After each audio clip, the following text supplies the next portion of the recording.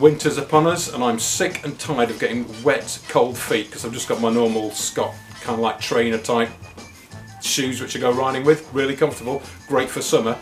But I went to the Forest of Dean the other week and I got absolutely drenched, my feet were freezing and it's like, that's it, I've had enough, I'm going to treat myself to some winter riding shoes. So today, it's all about toasty warm pinky feet. So, what shoes did I buy? I had a mooch round and some Shimano's were looking good, good reviews, so this is them. So I treated myself to a pair of these from biketart.co.uk and these are the Shimano Dry Shield MW5. They're not the Gore-Tex ones because they were about 170 quid and that was a bit above my price range. So these got great reviews, these Dry Shield ones, MW5s.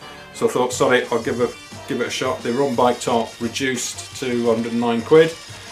Gave them a go, bought a size 12 because sizing, my feet sizing are a bit odd, even though I'm 11. So I ordered the 12, they were humongous. Ordered the 11 and a half and perfect.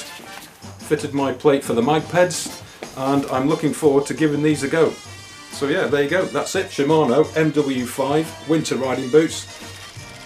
Brilliant. Oh, and apparently on the website, on the tube of the U, they were saying the 3 seasons, so this even could be good for summer as well, but we'll give it a go, and I doubt it because, anyway, winter shoes. Until the next one, in a bit peeps.